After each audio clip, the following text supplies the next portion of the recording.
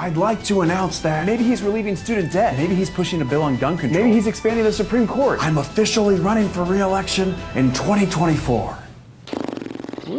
Hey, I just got here in a time machine from 1972. What's going on? Joe Biden's running for president again. Joe Biden? You mean one of the youngest senators in U.S. history? What year is it, 1980? No, it's 2023. 2023? So he's The oldest president ever. Do people like him? Sort of. Some Democrats want a more progressive choice. How are you making pictures appear? But Democratic leaders think that Biden has the best chance to beat a Republican. Good luck. Back where I came from, that's a pretty strong party. Nixon just won re-election handily. What year did you say it was again?